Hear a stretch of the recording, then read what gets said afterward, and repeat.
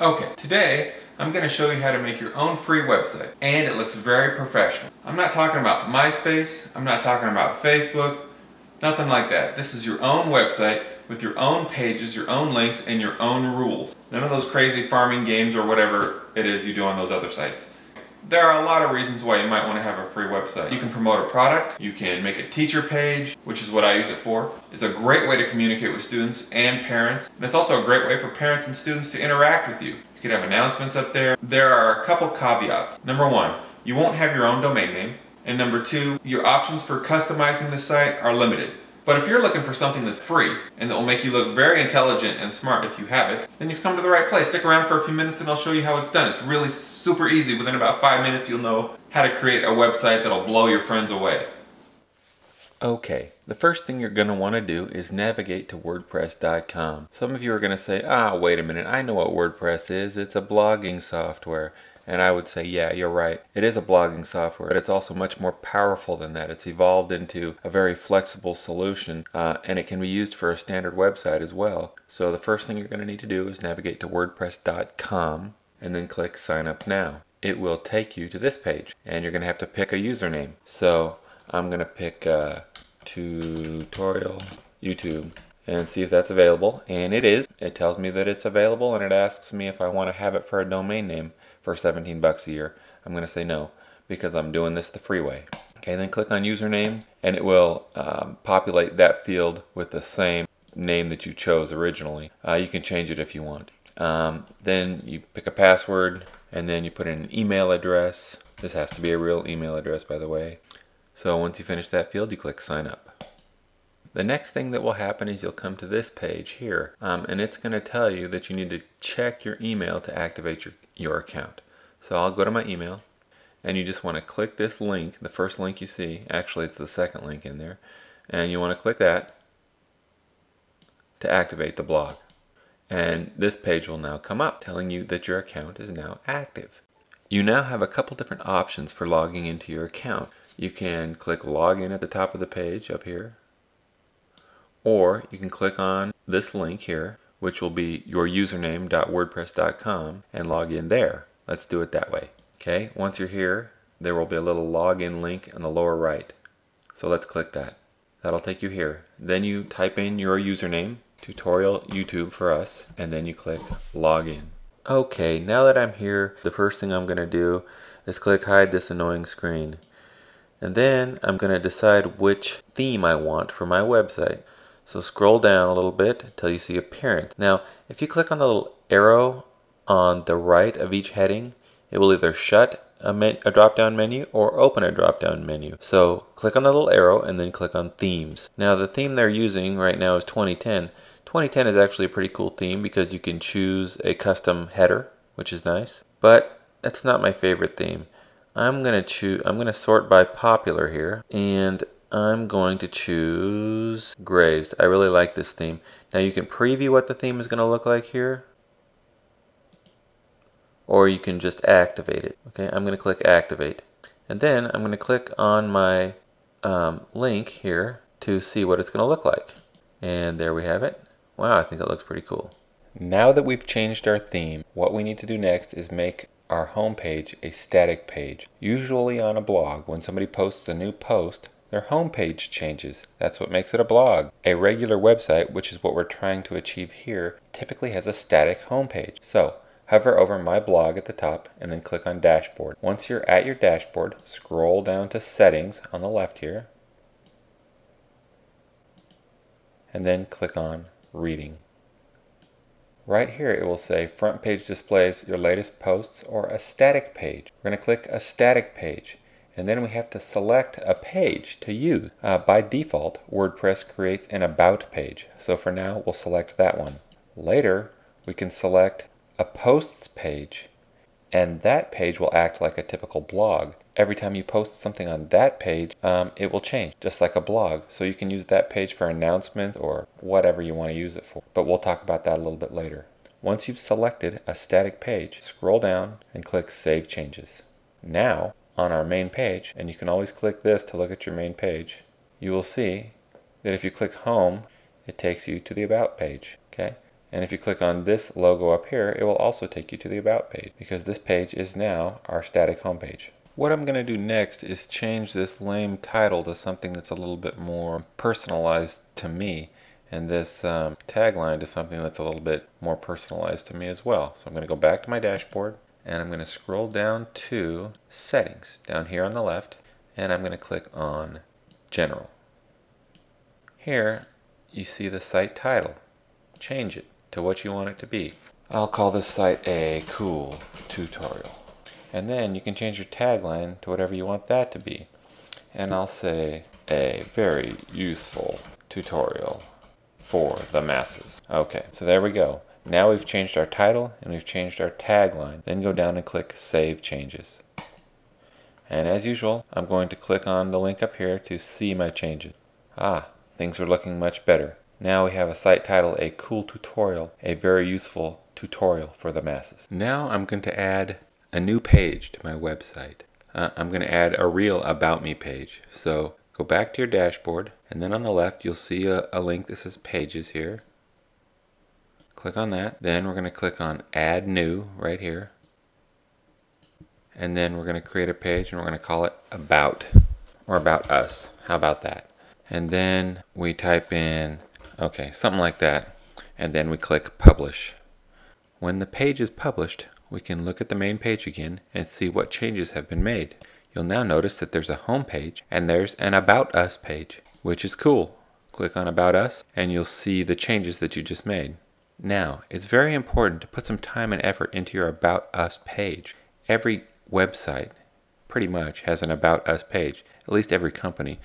So take some time and effort into making the About Us page really good. Let's go back into the dashboard now and go back to our Pages link and change the original About page that WordPress supplied us with to something that's more fitting for a home page. So let's call it Welcome.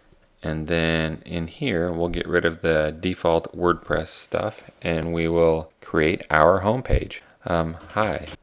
Okay. And you'll have more paragraphs and you'll have links and you'll have other things in here. But for now, this is what I'm going to use as an example. And then you click Update over here on the right. And it will now publish your new home page. Okay, let's see our changes. Okay, this is now our home page and we have an About Us page. What I'm going to do now is I'm going to create a news page which will give all my latest announcements and things like that. So what I'm going to do is go back to my dashboard. Okay, so what I'm going to do first is I'm going to scroll down to my Pages link again. And I'm going to create a new page. And I'm going to call it News. Okay. Now, this is going to be the page that I want to change. Every time I post an announcement here, I want it to scroll down like a blog. And then I'm going to click Publish over here on the right. Okay, once the page publishes, I'm going to scroll down. I'm going to go to Settings over here on the left. I'm going to click on Reading. And then where it says Posts page, I'm going to select the News page. Now, my News page will function as a regular blog typically functions. Every time I post a new announcement, that'll be my latest post, and that page will continually change as I post new announcements. Don't forget to click Save Changes here on the bottom. Now, let's check and see how our site is coming along. Okay, now we have a home page, we have an About Us page, and we have a news page. Now, remember, every time you do a new post, this page will change. I want to point out one more thing on your dashboard. Notice the Posts link on the left-hand side. This is what you're going to want to click on when you want to add a new post. And this will populate to your news page. So here we'll do our second announcement. Hi, here's the next set of news. Okay, then I'm going to click Publish. Once it publishes, I'm going to go check out my changes. Okay, let's check out the news page. Okay, now you see that here's my second announcement, and down below is my first announcement. I'm just going to show you a couple more things. I'm going to show you how to customize your sidebar, and I'm going to show you how to put links into pages and posts. First off, I do want my latest posts to show up on my sidebar, but I would also like links to other pages to show up in my sidebar. Now keep in mind that some themes don't have the pages listed up here to your site. so you may want to have the pages to your site listed in your sidebar as well. But let's go ahead and customize the sidebar. Go back to your dashboard, scroll down to Appearance, and then you're going to click on Widgets.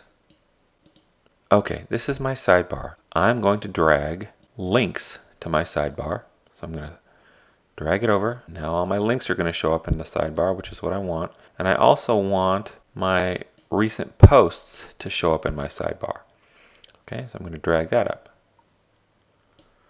Now I'm fine with all the defaults in here, but you can go in there and explore them and change them if you would like. I don't want my recent posts title to be called recent posts. I want it to be called news because it's going to reflect what's on my news page. So I'm going to save that and I'm going to save this. Okay, now let's see what it looks like.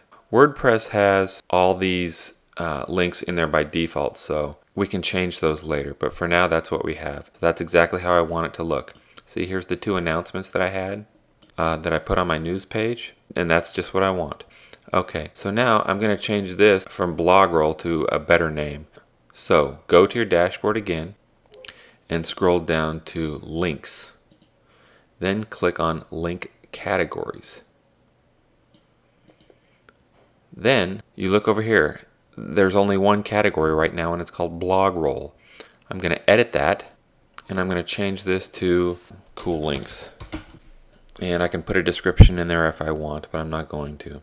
Then I'm going to click Update. Okay, now keep in mind, if you want to separate your links on your sidebar into different categories, you can simply add a new category by typing in a name here and then clicking Add New Link Category. It's that simple. And then when you create a new link by clicking Add New over here, you just decide what category you want to put it into. So now we have this. Okay, but I don't want these links over here. I would prefer to have links to, like, let's link to NBA.com instead of discuss. Scroll down to links, click on links. Okay, this first one is called discuss. I'm going to edit it. I'm going to call it NBA, and then I'm going to change this to http://nba.com, and then I'm going to call it a cool site. And then I'm going to choose the category of cool links because that's the only category I have created so far. Then I'm going to click Update Link. Now let's go back to our home page and check it out. Cool. Now we have a link to NBA down here. It sorts them by alphabetical order. If you want to sort them a different way, go back to the widgets page and look at the other ways you have of sorting them. Okay, the last thing I'm going to show you in this tutorial is how to create links in Pages and Posts. Click on Dashboard again. Let's create a new post. Click on Posts, then click on Add New. I'm going to call this New Post. I'm going to hover over the words Cool Site, because that's what I want my link to be, and I'm going to click on this chain link icon here. Then I'm going to type in NBA.com. Then I'm going to call it a cool b-ball site. Then I'm going to click Add Link, and then I'm going to click Publish. Now you see categories down here, and all we have so far is uncategorized because that's there by default. Under the Posts submenu, you can create categories for your posts. So that's something you may want to consider doing as you get more posts. Anyway, I'm not going to worry about putting this post in a category. I'm just going to publish it. Now we'll head back to the home page and we'll see under our sidebar, under News, that we have a new post. Also, if we click on News, it will take us to our little mini blog. Okay, and here's my new post. And here's the link that I put in there. And when you click on it, it will take you to NBA.com. And when you hover over it, you will see the title that you put in. That's all I'm going to show you for this tutorial. Okay, I want to give you one quick example of a website I created using this method, and this is it. It's called buildyourown.wordpress.com. Take a few minutes to check it out. I created this site to talk about the company that I bought my computer from. I tell about the system that I purchased from them. This is actually my old system that I purchased. I now have a new one that's even better. I have pictures of my system posted in here. See how cool this is? And you can do this on your site too. Okay. I have my top 5 things that I look for when buying a computer. I have my contact information. Actually, it's just a form that you can fill out and send to me. And then I have my blog, which is my posts page or my news page on the site that I showed you. Now, I don't update this blog very often, so it's not like you're going to find a whole lot of new stuff on here. But take a few minutes to check out this page to see an example of what you can do. This is just a basic example of something that you can do with this method. If you have any questions, post them in the comments area.